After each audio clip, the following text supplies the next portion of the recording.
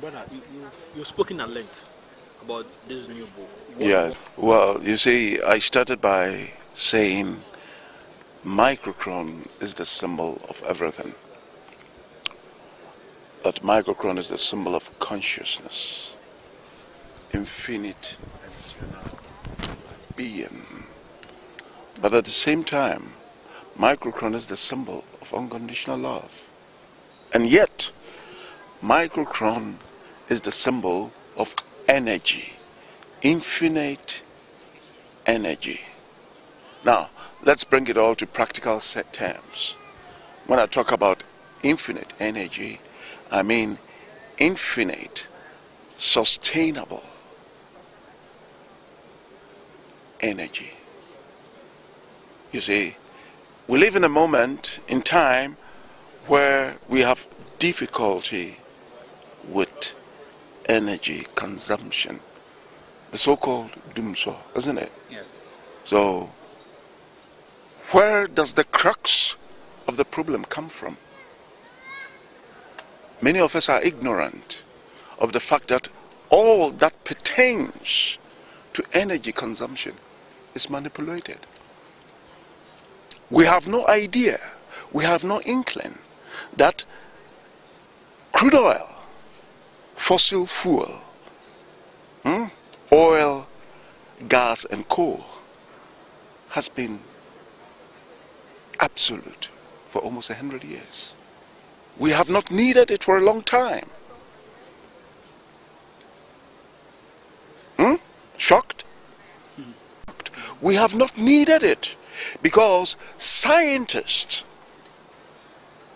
ages ago, decades ago, have discovered an alternative source of energy called the zero-point energy out of the quantum flux, that is the space around you. The space everywhere is full of energy. Space in itself is not empty, not at all. It's vibrating, palpitating with energy. And quantum physicists, scientists, have discovered how to tap into this energy. Now we have energy from the sun, solar, we have wind, but no one has taught or talked about space. Space, the air that we breathe, has energy. And they have created devices that can tap into this energy. So, if we talk about the microcron has also this message to the world that we have the possibility, humanity has the possibility today to tap into infinite energy. And with that, each household with this simple small device can tap into the infinite sustainable energy source that will bring prosperity to every single human being, to all countries, to all continents, so that there will be a global renewal, a global rebirth of humanity. And in time, with this energy, we will reach up to the stars. Well, yes. A nation that does not appreciate its art, yes, has no history. Going forward, how... Now, wait a moment. You asked what the microcron exactly. also means. Exactly. Yes. So, this is another question, apart from the question you've just asked, isn't it? Good. Yes. Continue. Yes. So, the question is, what is history? And the answer is, we go through traces, tracks, footprints that have been left in the sands of time. Through what? Through art. And through that we can read a people's development. And so, if we do not take our art seriously, we lose our history. And we lose ourselves as a people. Seriously. You get me? I get you. This is a conversation. It's not only an interview. If we do not follow our history, how do we follow our history? Through the arts that have been left by our ancestors. And the contemporary artist builds upon what is left to us by the ancestors. You see, I use adinkra symbols in my works. Where do I have them? My ancestors left them to us. And I'm using it to build up a new language, a contemporary language of truth. So that is what art and history does for us. And if we forget our history, if we forget our cultural heritage, then we lose ourselves as a people. It's as simple as that.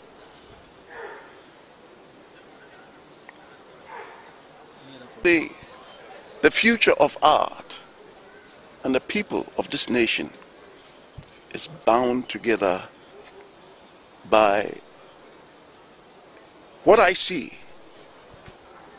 a true leader who sees the needs of the people, who loves the country so much that he will lead us into the new technological possibilities that are there for all of us.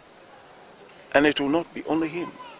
There will be new leaders that will take culture, science, and even spirituality to mold our futures, to mold a new civilization, a glorious new civilization of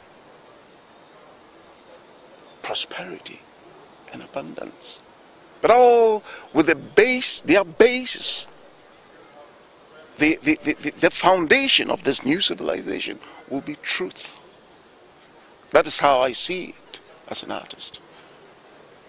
But I can see you have passion for art, and then Abedi Glover also had passion for art. You know, what I learned was that they perceive, because with the influx of drawing our hands anymore, Computer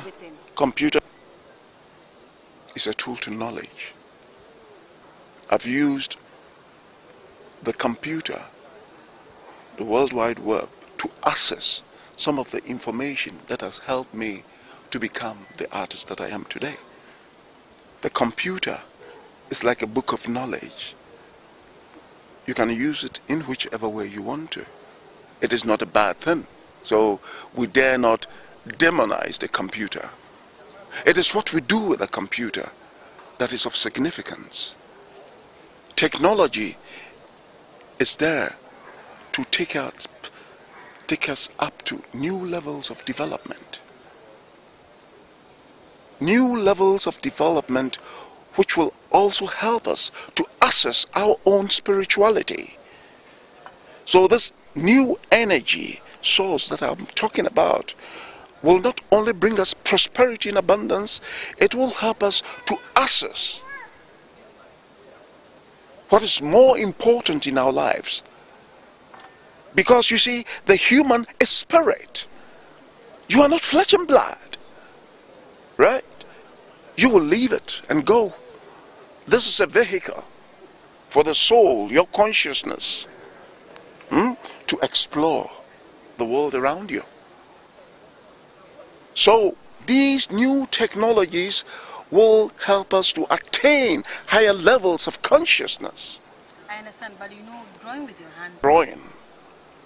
My art is about consciousness. Okay.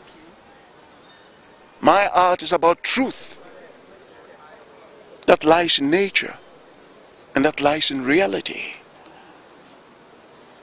Otherwise I will not do art. I will do photography. Document. It's more interesting. My art is serious business. So when I talk so seriously, don't be afraid. I take it passionately and seriously. I mean serious business. So do you see It is something that I will give my life for. What? Do you see the passion in our upcoming artists? There are those who have that passion. There are those who are highly intelligent. There are those who I call the ancients, who are coming back. I call them the return, or I term it the return of the ancients. You see, there is a transmigration going on. It is this transmigration of our own souls. So those who were in the ancient times are coming back. Those masters who built those great civilizations we almost know nothing about, but have left remnants, pieces of information of that great civilization. Talking about Egypt, they are coming back. Build that new civilization. So in what way are you? I'm doing it by the little things that I do. For example, this book.